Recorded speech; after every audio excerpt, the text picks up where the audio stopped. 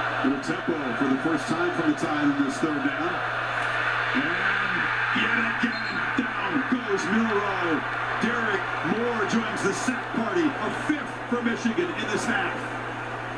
And they push him down and out of field goal range, frankly.